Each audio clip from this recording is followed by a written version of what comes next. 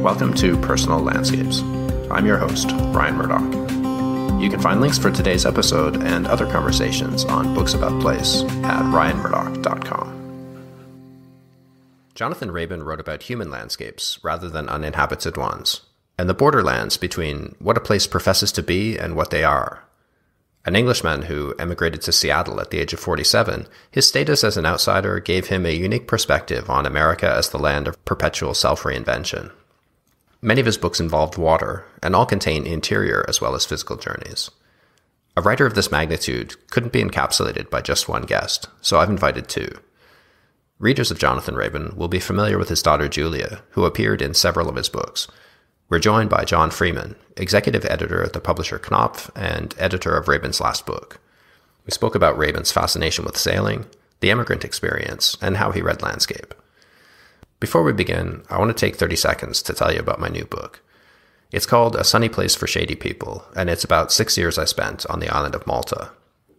It begins in the comic tradition of Redmond O'Hanlon or Bill Bryson with mishaps and clashes of culture, but it ends in a very dark place, much like my stay on the island. I watched an organized criminal network take over the government of a European Union member state with the widespread support of its citizens, and this culminated in the brutal car bomb assassination of a writer I admired, the investigative journalist Daphne Caruana Galizia. I set out to show why this could happen in a European Union member state, and why those behind it have gotten away with it. A Sunny Place for Shady People is available now from Trinity University Press and booksellers everywhere. I hope you'll check it out. And now, here's my conversation with Julia Raban and John Freeman.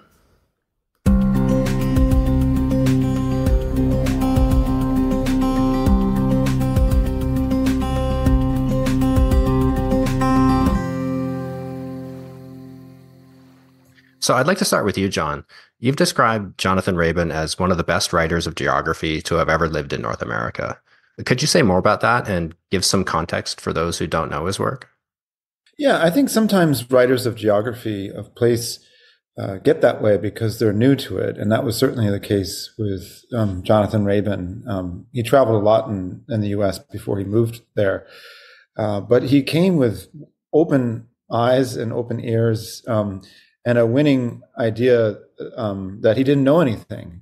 He didn't know as much as the land itself knew, and that people who lived and traveled across the land knew. And the latter was a really winning quality for a writer who wrote of geography, because it meant that in each one of his books, he would sort of attach himself to one or two or many people who knew the landscape and talk to them, travel with them. And it made it instantly, I think, in his work, made a before and after. There was the Jonathan who wrote about sailing and Arabia and England, and then there was the Jonathan Raban who wrote after he came to North America and traveled down the Mississippi. And he was, for lack of a better word, I think, democratized by it. He was awed by it. He realized also as a white Englishman that it was a continent that had been settled by people like him, but that there were many, many people there already, and that it had a huge multiracial history and culture. And from the early to mid 1980s onward, he sort of dedicated himself to seeing that, appreciating that, and traveling with it. And when you look back on the history of 20th century travel writing, you probably don't expect to turn to a white English guy from the kind of social class that he was from, with the background that he had, to think that you might have journeys that stand the test of time. But if you read Passage to Juneau, if you read Badland, if you read Old Glory, they completely stand up. There's nothing in there that's embarrassing or dated in the ways that we expect to be dated. It's really rather awesome.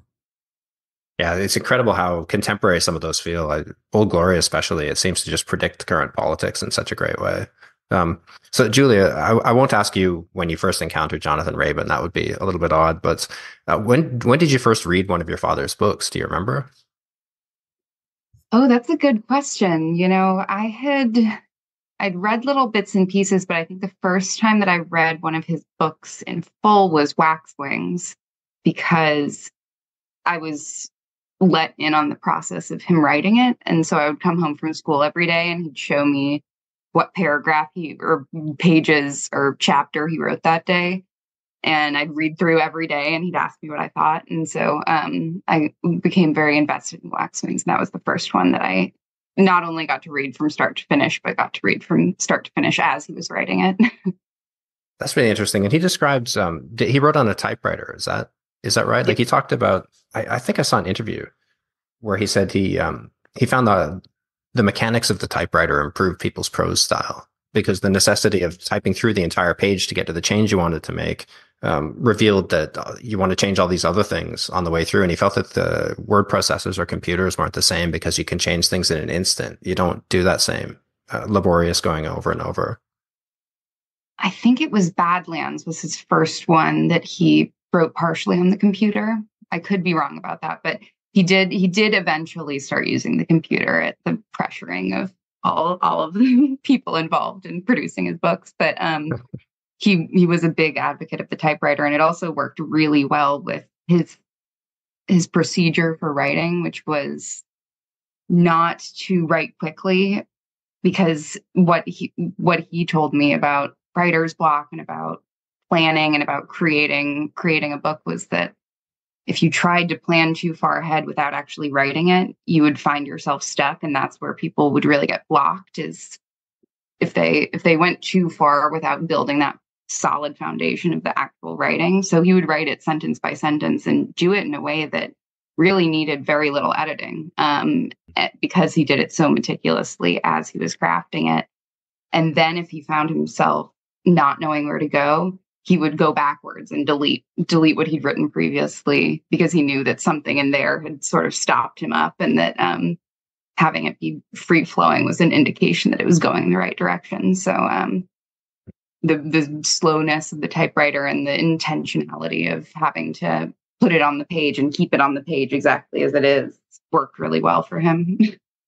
Yeah. So John, you've edited Jonathan's work, and you described I think it was your first meeting with him in an article, I believe, that was published last year. And you said that his house was different from any that you had encountered. And the overwhelming impression was of a place whose views were equally outward and inward facing, much like his books. So like Badland, Passage to Juneau, Old Glory, some of the books we just referred to, they're all interior journeys as well as physical ones, and chronicles of shifting frontiers. Could you guys say something about that? Yeah, the travel journey, which now is, I think, almost thought of as inherently inward, was something that he perfected in over the course of his lifetime. And that, I think travelers before had always done that to some degree, but it's become a modern trope of travel writing that as you're moving through the world, it's imprinting itself upon you and eliciting responses from whatever period of your life you're going through. And I think, when I went to his house and I met Julia for the first time, I had this impression that Jonathan would be this sort of august figure surrounded with laurels, overflowing ashtrays, and an enormous library, because if you read a Jonathan Raban book, you learn quite a bit. He was an amazing swatter up on almost anything he was interested in. And so you can read about Tlingit Indian weaving patterns while reading about the ocean in Passage to Juneau. And you can read about, the newspapers which called people to Montana and elsewhere in Badlands. And he did all this by doing research. And so I pictured him in this kind of Tower of Babel. When in fact, it was just a tall, several-story house with a study, but not an overwhelming amount of books. And because he had the stroke at that point, my first impression was that it was an incredibly impractical house for someone with some mobility issues. And yet he was determined to live in it. And And he did so with an enormous amount of dignity and happiness, it seemed. He seemed utterly happy there. When you meet a traveler who has had to stop traveling, you expect gloominess and melancholy and self-pity. And perhaps he had some of those things, but he certainly wasn't wearing those garments the day that I met him. He was cosmopolitan, funny. It was as if the world was still entirely open to him. And he just happened to be stirring the curry, which Julia was helping him make with one hand rather than two. Well, I read that he had no interest in traveling until a stage play that he wrote, The Sunset Touch, premiered at the Old Vic in '77 to bad reviews, and an assignment to write for a TV show. I think it was Freya Stark on Iraq had sent him abroad, and that this kind of revealed the usefulness of travel for a writer. And his first travel book, Arabia, followed soon after that. So was that true? He wasn't a traveler before this? I mean, I know just from the bibliography, Julia can probably say more, but that is his first travel book. And it's an unlikely one because his father had gone to the Middle East when he was stationed there during World War II, when he was stationed in Palestine and across North Africa. But that he wouldn't really write into that experience until the very end of his life when he wrote Father and Son. Did he ever talk to you about it, Julia? About traveling before Arabia? Not so much. Yeah, I think that was, I hadn't thought of that as the catalyst that pushed him into being interested in travel writing, the failed stage play, until I read that as well. But it fits the timeline, and my impression is that he was really focused on reading and writing up until that point, but not necessarily applying that to travel. It's interesting too that was, despite the importance of journeys for his work, I think Arabia is the only straight travel book that he wrote. I mean, the other ones are much more than simple travel narratives. And he rejected the label of travel writer, like many people do, but he did win the Thomas Cook Award twice. And only one other person did that. That was for, I think, Old Glory in '81, and then Hunting Mr. Heartbreak, which is one of my favorites.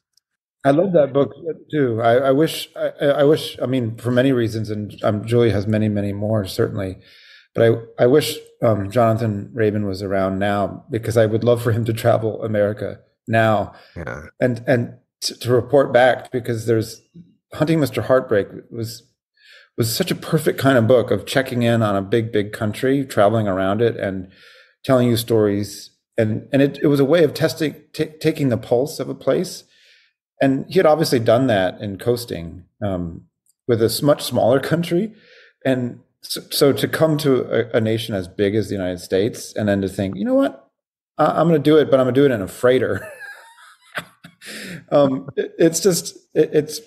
It's almost comically ambitious, but also because it's him, it proceeds with a kind of shaggy actual humility in the face of the project itself. And I still believe that kind of book can be written, but you need a very special person who's open to so many different trade winds once traveling, that I think it's only once a generation that will get a book like that. Yeah, I read somewhere that he said Hunting Mr. Heartbreak is infused with a giddy sense of arrival, and it took 2 more books, Badland and Passage to Juneau, to understand that this sense of arrival was illusory. So it seemed he was constantly digging into this emigrant mindset. And do you feel like did he ever reach a place where he felt he understood the place he was living in, or was he always someone searching for understanding while casting kind of a backward glance at the world he came from? I think he intentionally tried not to get to the level of, I think nobody can fully understand a place all the way down to its bones and know everything about it. But I think that he knew that one of his advantages was being an outsider and being an immigrant. And he held on to his British citizenship very strongly because of that. Never became an American citizen, even though he lived here for a long time. Decades. And he saw that as an asset in his writing. And I think that maintaining that status helped him have that kind of sense of curiosity and wonder, and also detachment from feeling responsible for it, for being able to kind of float around and collect the information and to report back on it without owning it in that possessive kind of way. Yeah, that's really interesting. You could be an observer, but he is part of the culture, but he's not. So he's an outsider with the eyes of an insider to some extent. That's really interesting. And it seems to me that this sense of being an outsider seemed to be a deeper part of his personality. I read an interview where he said, from the moment I went to boarding school, aged 11, and maybe before that, I felt myself tarred with the brush of outsiderdom. And it helps you see the world with more clarity than you'd have if you were fully immersed in it and part of it. And some of that comes up in Father and Son too, that sense of being an outsider. Sort of wonder if, Julia, you can probably add to this, if some of that is a residue of the British class system, which makes outsiders of just pretty much everybody except for maybe the very, very few who have utter confidence that are of the class that they find themselves in. And I think Jonathan Raban, because he went to a posher boarding school than his family came from, I think was always, and he was writing about this in a book he never finished, that he was always aware that he was not quite of the class that had educated him, that he had spent time around. And he used to joke in the most amusing ways. There's a very funny exchange with a person who sort of trolled him on Twitter for his voice. And Jonathan wrote this email back to him that essentially said, every time I open my mouth, I'm amazed and appalled and amused by the voice that comes out of it. And he had this beautiful speaking voice. He spoke in complete sentences and paragraphs. You could almost transcribe him as he spoke. And that was a result of the schooling that he had come through, but that was not who he was. And so there were parts of him. He always had a buttoned up shirt when I saw him in Seattle, which given the stroke probably would have been a difficult thing for him to do, but he was always turned out. He always wanted to have a meal. We didn't sit there and eat sandwiches on our lap. We had lunch. And we had a conversation, and we didn't talk about the book while we did it. And so he was, among many other things, he possessed beautiful manners. He wrote thank you letters. He asked after family. I'm one of many people who had the luck of working on his books, including Gary Fisketjon, who was a close friend of his, Christopher McLehose, who was also a close friend. They worked on the majority of Jonathan's books. But among writers, it's very unusual for someone to ask you as many questions as you ask them, because they are usually at the end of a very long and painful and stressful and exposing, vulnerable-making task. And so it's a delicate task the editor has of coming in and basically finishing the job and making them feel happy. But within that, Jonathan was supremely humane and outward looking. And that was just very unusual.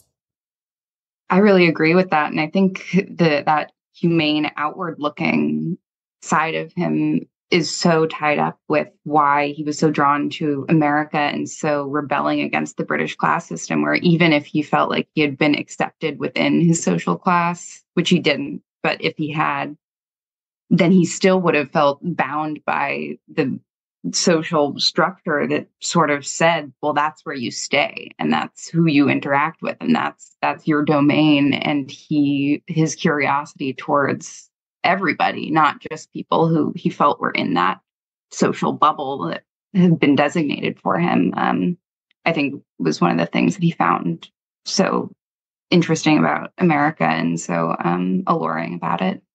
That's interesting. In Passage to Juno, he said, America as the land of perpetual self-reinvention had always been my theme. So that really speaks to what you just said about the class system. And I wonder if he understood Americans because he understood the emigrant mindset. Like that seemed to be a common interest right from Arabia. The people he hung out with in Arabia tended to be people who were working there, transient workers and migrant laborers. And then hunting Mr. Heartbreak, I mean, he went all over the place looking at the American immigrant experience from the perspective of even taking the boat across to get the sense of what it must have been like to arrive on those shores by sea, as so many others did. And then Badlands as well. Do you think he seemed to grasp that so well because he understood that immigrant mindset? Like, I mean, he was one himself. I think so. And yeah, even in Wax Wings with the storyline with Chick, the immigrant who comes from China in a storage container, he was really loved exploring the all the different narratives of immigration and of breaking out of boxes in that kind of way. Hmm. So his other great theme was water. So many of his books involve water, like Coasting the Waters of the UK, Old Glory about the Mississippi, Passage to Juneau, the West Coast, and the Inside Passage, and many of the pieces collected in Driving Home as well. But even when he's on dry land, he was often writing about sea-like landscapes, like in Badland. So what was it about the nautical that interested him so deeply? Do you want to answer that, Julie? Because you actually spent time on the boat with him.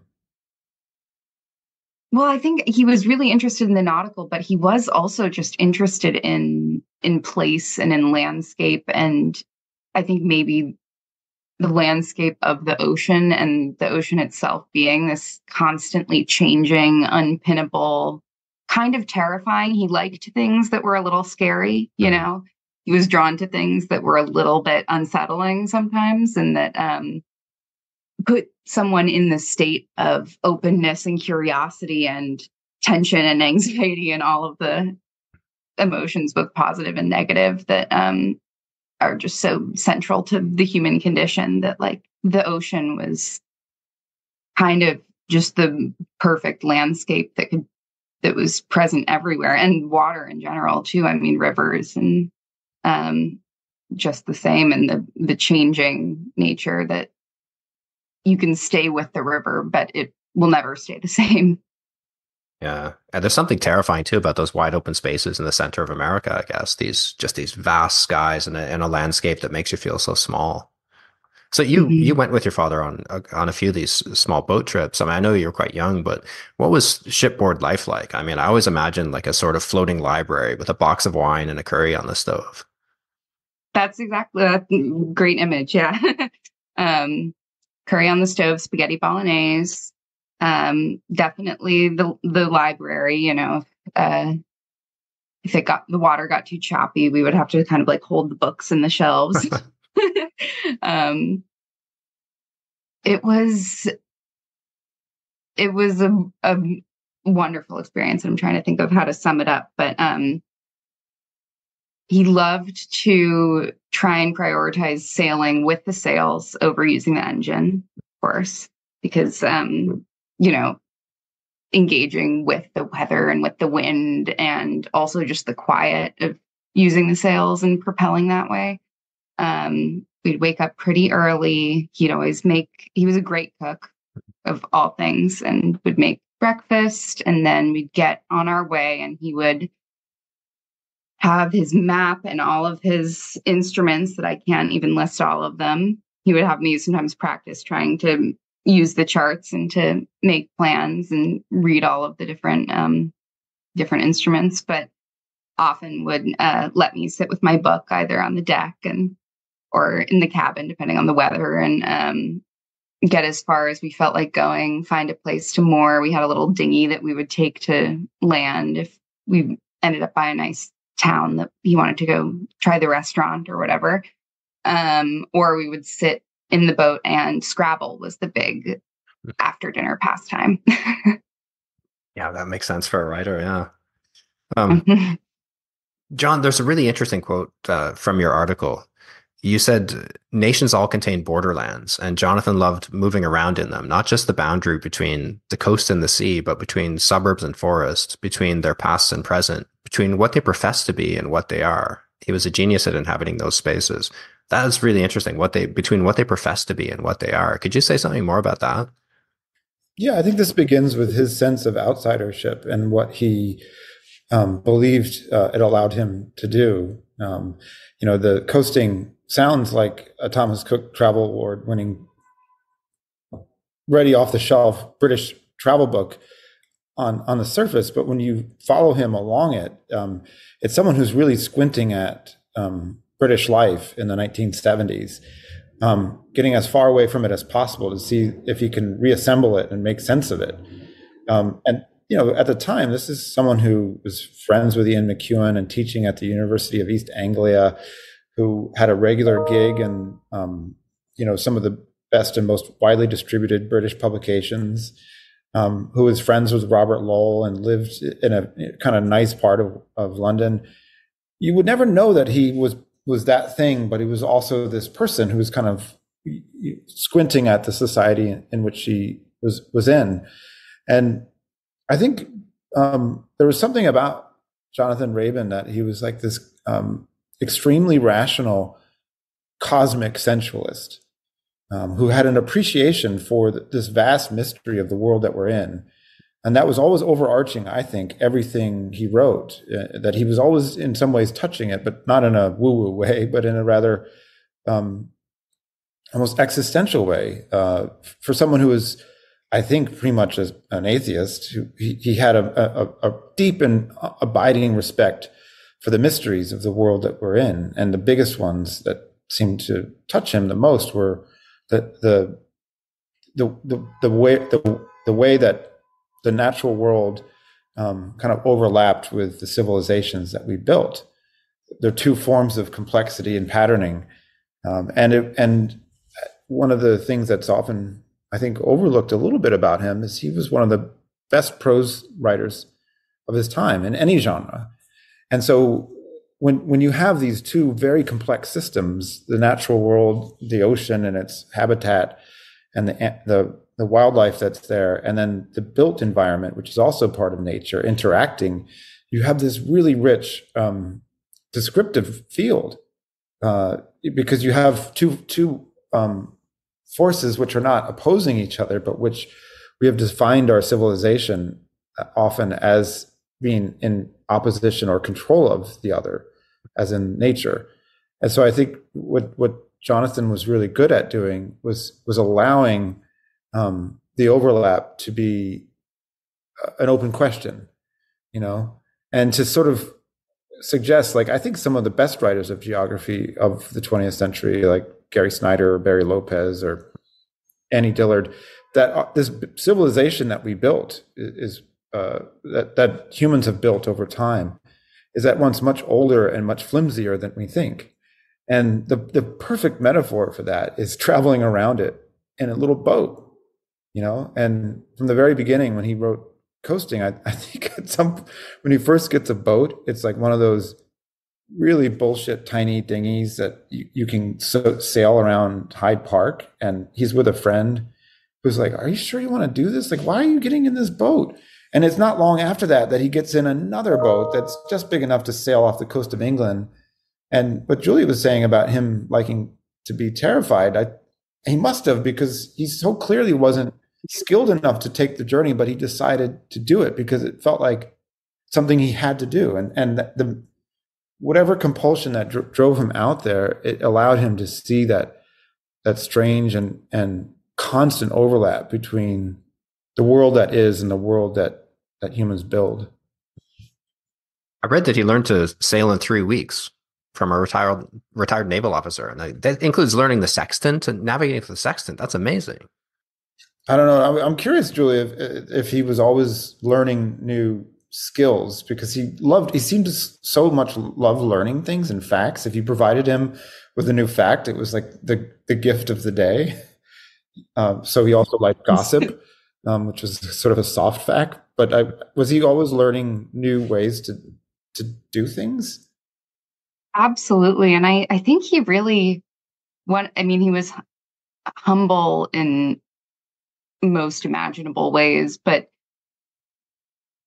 especially with his capacity for math and science, I think he really downplayed that and sort of said, "Oh, that's not really my thing," but it absolutely was, and he was fascinated by that as well. And I think that his ability to grasp the use of the sextant and all of the navigational tools are a testament to the type of brain that he had, which was really open-ended and really expansive and really hungry for everything and anything. So he was definitely always learning new things and was always delighted by anything that he felt, little tidbits that you could bring him that he felt, oh yes, that's a new thing and learn. Yeah, you guys brought up two things that I'd like to dig into a bit more. One was his lens on landscape. In driving home, he writes about reading landscape. He says every inhabited landscape is a palimpsest, its original parchment nearly blackened with the cross hatchings of successive generations of authors, claiming the place as their own, imposing their designs on it. And he talks about learning to see, learning to read it as a landscape historian.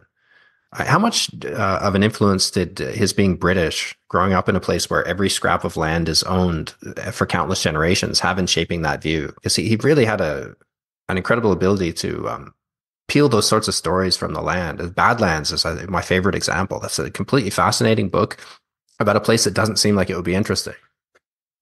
I'm glad you brought that quote because I was just pulling that piece up on my phone because it's one of my favorites. It's Second Nature from Granta.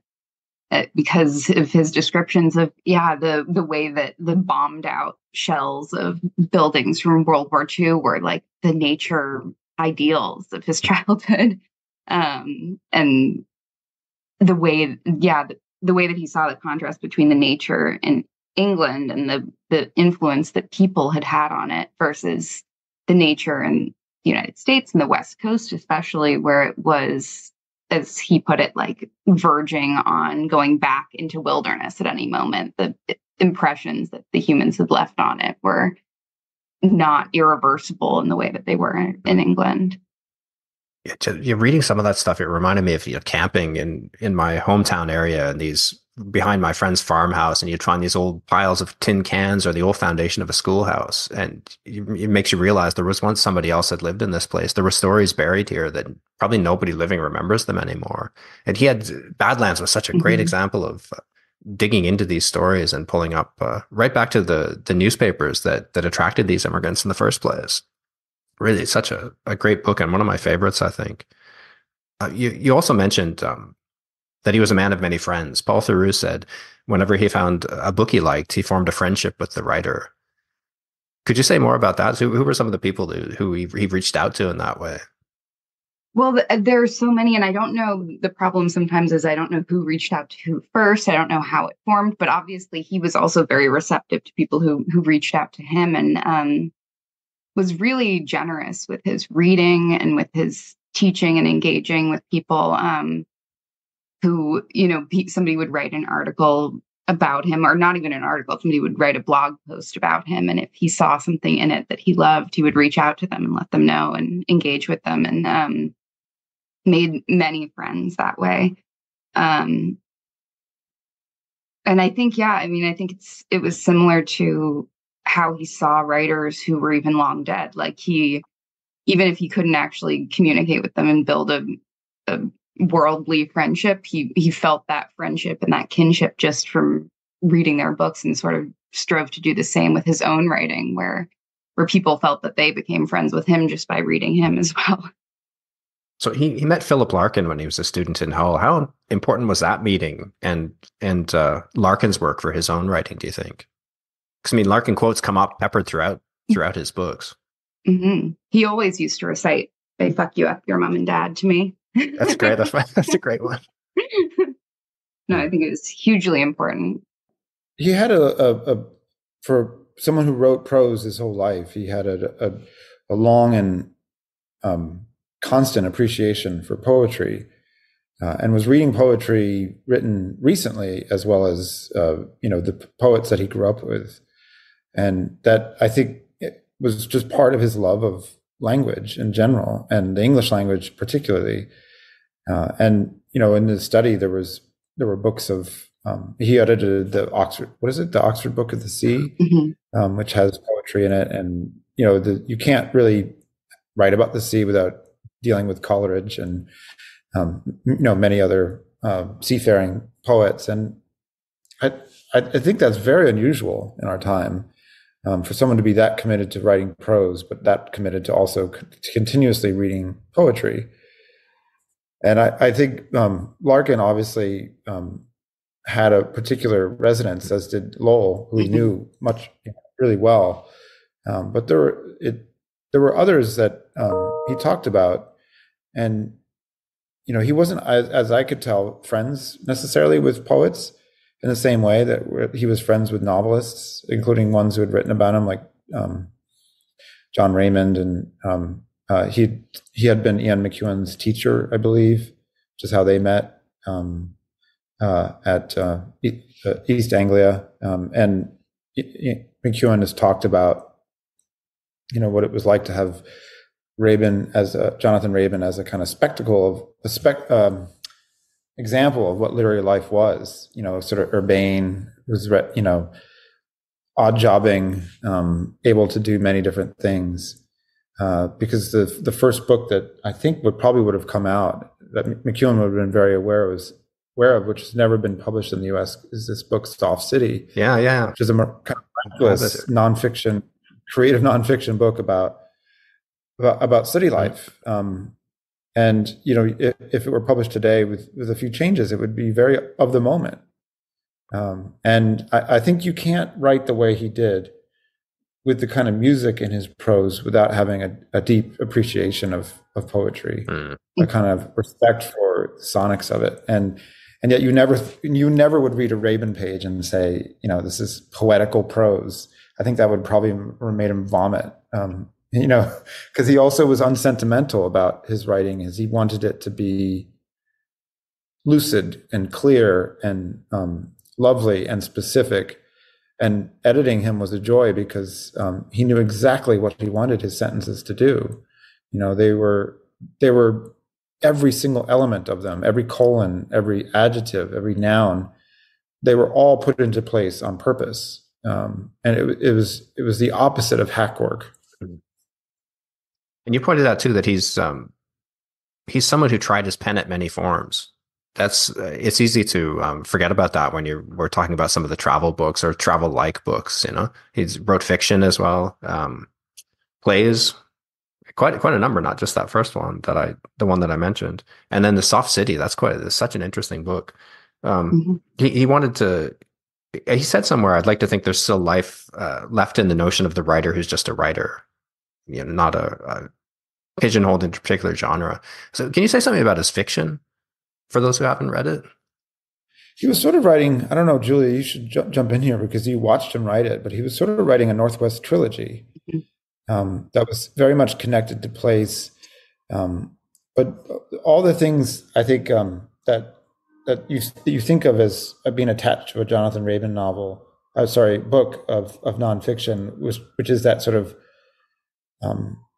that immense intelligence and informational guide, they're pared back in the novels. The novels really are about interior life and interactions between people and places, and I would say they're especially Waxwings. There's a comedic element to them, an absurdity about life that he fully appreciated. Which I think if you play up too much as a travel writer, you end up being bumptious. But whereas in his fiction, it ends up feeling intensely amusing and I don't want to say joyful because I think he would come smack me in the face for that word, but there was something deeply forgiving to the human animal in the fiction. And how did he respond to criticism? Julie, you'll remember, sadly by the time Father and Son was out, he was no longer with us, so I didn't get the chance to share the amazing reviews I got with him, which I think would have made him happy. But I don't know what the bad reviews would have done. I know. Yeah. I mean, I think it was interesting because sometimes, even with a good review, if he felt that he was being praised for reasons that weren't valid, he could find a way to be upset with a good review too. But but I don't. It's hard to say because I think that there are some things that he would just easily let roll off his back and say, oh, well, they're just not even close to getting it, and that's fine. But I think that also sort of with the way that he engaged in the world and the kind of vulnerability that he put on display in his writing and in his thinking, there was something essentially kind of soft-bellied about him, sort of, about just being able to earnestly engage with the world and to engage with people. You sort of have to be able to be hurt. And I think that was true of him as well. And we mentioned Father and Son several times. Could you tell us about that for those who haven't read it? I mean, it's really an astonishing book. Like you know when a writer gets a bit older and it's somebody whose work you've loved and read for years, and then you pick up sort of one of these books of your later years and think, oh, I don't know, like is this gonna hold up to the writer in his prime? Part of you is sort of hoping for the sort of read that you're used to, and part of you is kind of anticipating that maybe it won't be up to snuff. But this was a writer at the top of his form. Like it was such a good book. So could you give us a sense, first of all, of what it was about for those who haven't read it yet? Do you want to summarize it, Julia, or should I? Do you want to go ahead with that? Basically, it was a story on two tracks of a father and son, both trying to get home across a distance of 70 years. Jonathan's father fought in World War II, was sunk at Dunkirk, fought at Anzio, was sent to Palestine, and fought and was stationed in North Africa, and was away from home for several years at the beginning of his marriage, and wrote letters home to Jonathan's mother. And Jonathan was rereading these letters as he went into hospital after having a stroke, which put him into a bed, and from which he never really stood up from. He lost the use of most of one arm and his legs, and yet he was still totally present. And so the book is told in two tracks: him having the stroke and going into hospital, and spending the rest of the book trying to get home and coming to grips with this new territory of being unwell and being considered to be unwell. And the second track is his father going off to war in this new territory, which is everywhere outside of England. He had never left England at that time. And he's also entering the new territory of marriage, because he's gotten married along the way, and he's about to become a father at the end of the book.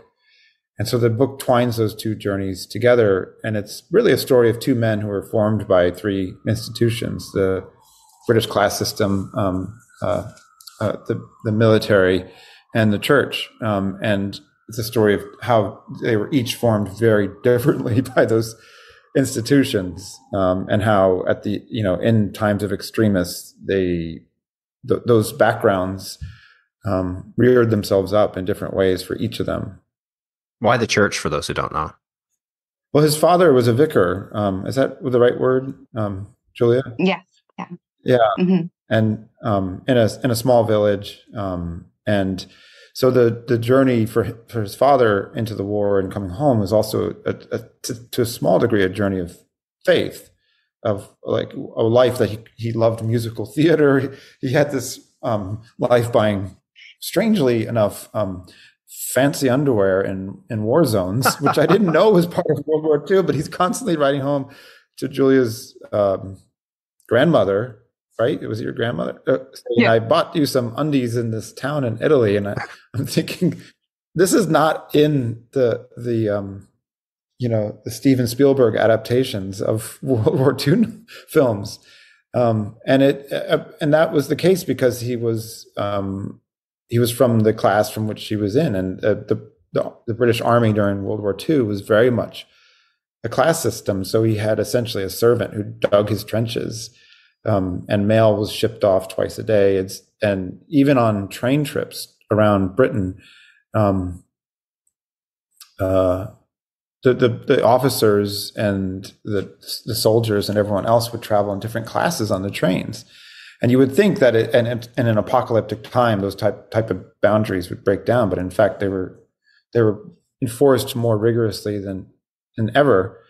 And Jonathan's sort of writing about that as England is about to enter the post-war period, and some of those boundaries will be broken down a tiny bit by the rise of a more emphatic and bureaucratic welfare state.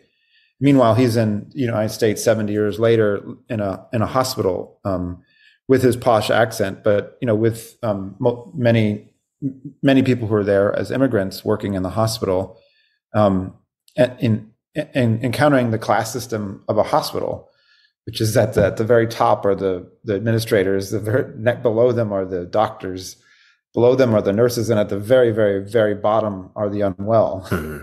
And he's feeling echoes of his experience in boarding school, and that's how miserable boarding school was to him. And so on top of everything, these juxtapositions are surprisingly incredibly comic. I don't think I'd ever come across someone who's found their own catastrophic stroke and its experience so funny. He was incredible at those are the parts of the book that really stuck in my mind. His descriptions of being a patient and the frustration at feeling helpless, and not just feeling helpless, but being talked down to. Those that really makes you think about how you look at older people, or the sense that he was completely sharp. He's reading all the time, and these people just talk to him like a baby. I could understand how that would infuriate you. Yeah, he's reading Tony Judd's massive 900-page post-war history, post-war in the hospital on his Kindle. Well, he's interrupted some nights by someone coming in and say, "Do you want a poopy?" And his timing, his comedic timing throughout it all is great, but even more so is his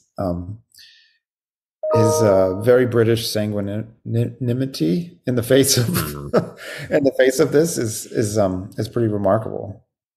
And he also writes about, when he writes about being in the rehabilitation center, he says his mood was one of high elation, and that it's sometimes a side effect of strokes. And when he talked to distant friends on the phone, they seemed surprised by his good humor, just as you were. Was that so different from his normal personality? Julie, you should jump in here, because one of the most affecting parts of the book is when he suddenly realizes that he's not putting as cheerful a face on it as he thinks he is, and he's also noticing that you're putting a cheerful face on seeing him in that state. Yeah. No, and I think strokes have a profound influence on personality and demeanor, in both the short term and the long term. For him, I didn't necessarily see that he got more cheerful from the stroke. I think that in some ways, it was just another whole layer of learning for him to go through, in being in this position, being the patient, being in this position of real powerlessness, which, for him, as somebody who was always on his feet and was always able to be in control of his own destiny and really prided himself on that and really prioritized that in his life, having to just kind of throw up his hands and say, like, well, I'm not in control of this. I'm just along for the ride.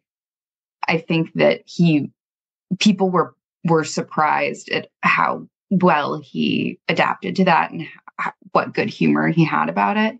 I would say actually in the immediate months after the stroke, it made his demeanor was less happy than both before the stroke and after he had a chance to recover more.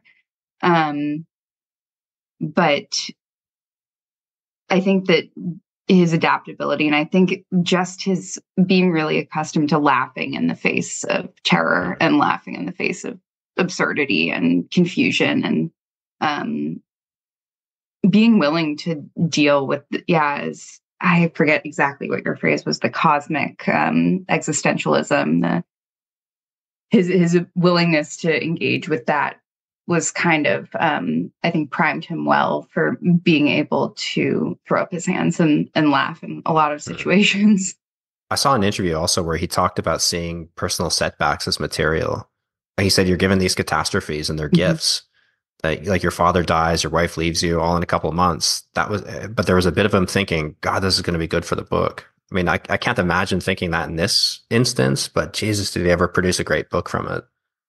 Been a long time writing it. When I started to work with him, Julia had been, he was writing this partially through voice recognition software, very laboriously on a computer, which made editing, I think, mind-bogglingly difficult. But he still managed to produce the exact same rich basso profundo tone to his writing, the same sort of felicitations in it, the same musicality. And typically with writers who switch to dictation, Henry James being one of them, you get this bloviating sort of spread.